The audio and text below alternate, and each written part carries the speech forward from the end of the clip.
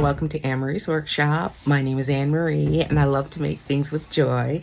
If you like to make things with joy, you have found the right place. Please like, subscribe, and share. Also, thank you for coming back. Okay, today is my catch up on my cleanup. In my last video, I stated that I was going to use the months of November through to December to go through these buckets I have of projects that were cut out and never finished. And so I have been reaching my hand and pulling out a bag without judgment, without looking what's in it, because I think all of these projects have some little thing some little inconvenience that is keeping me from finishing them. So let me show you what I did since last week. Now, the first thing I worked on was Simplicity 8979. I do believe it might still be in the catalog. Spoiler, some of these things that I'm working on in my cleanup video are maybe so old that you might not be able to find the pattern, but I will check on eBay and leave a little note in the description box if there's something that you can't find. But this is Simplicity 8979, and I made this dress. Now, many of you have seen this fabric before, but I think it came out so lovely. I think this is the peach version of it. I don't know how far out I can go, but I love this dress. And I had some help from my Friday night sewing Zoom group. I had bought a pale yellow cotton to go underneath here. It just didn't look right. So when I pulled the bag out, I saw that all I had cut out was the sheer overlay. But when I was in Montego Bay in September, I had bought several pieces of fabric on the clearance section, and one of them was this chaton-like champagne colored material, and I think this was going to be really lovely for my daughter. I think it's going to be really sweet. Okay, so I had a little leftover, so I must have been in a cutting out frenzy, and I'll show you what else I cut out. All right, so this is a little bag. I thought it was going to be like a clutch, but it's not. It seems it's a bag that you can put these pieces of lingerie in.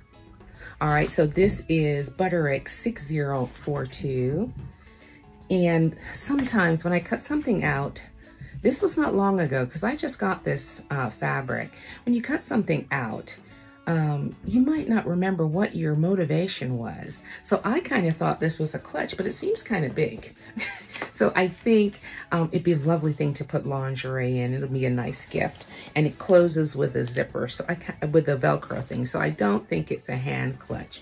Or I guess halfway. We'll see. We'll see.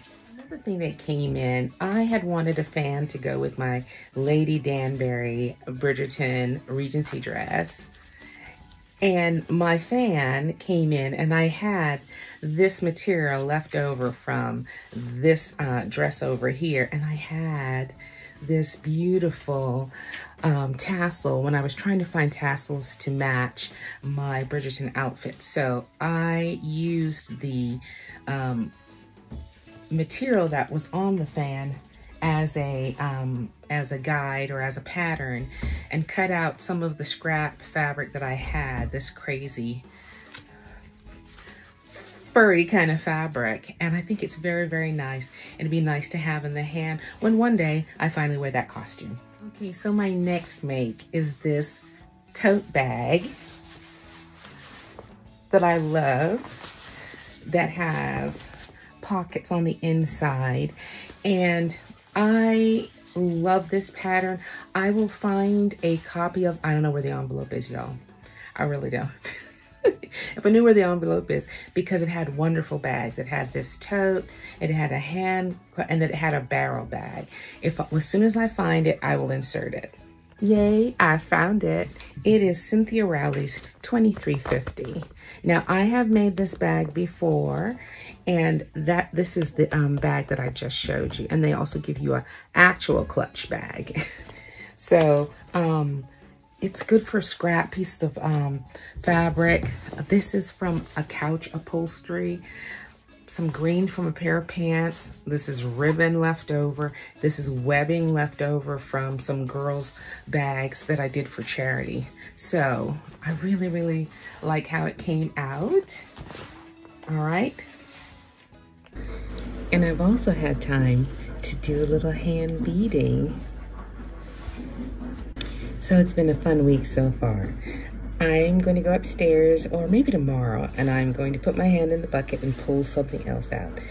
I'm not even halfway through one bucket, but I sure am enjoying it. All right, talk to you soon.